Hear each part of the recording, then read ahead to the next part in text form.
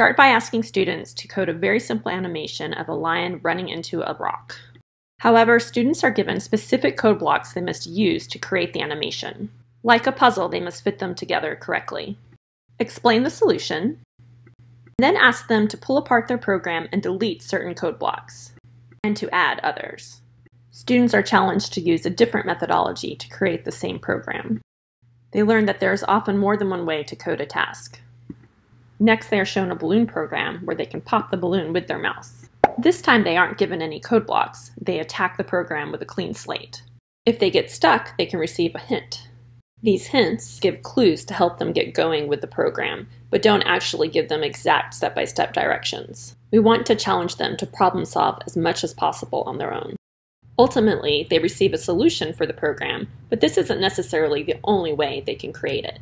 If one of your students comes up with a different way, definitely share it with the rest of the class. The rest of the activities follow this same format, with the students being challenged to create a program, given hints if necessary, and then finally being shown a possible solution. They'll be asked to create a program that can roll dice for them.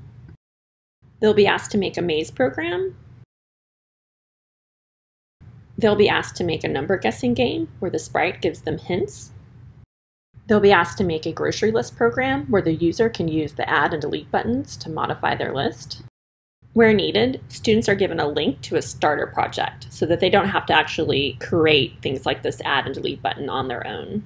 And even for the maze project, they're given the maze background. That way the focus stays on the actual programming and not the creation of sprites and backgrounds. Also, please note that these activities presuppose a basic knowledge of coding. This is not for a beginner, but for a student who has already some foundational knowledge. I also have lessons available.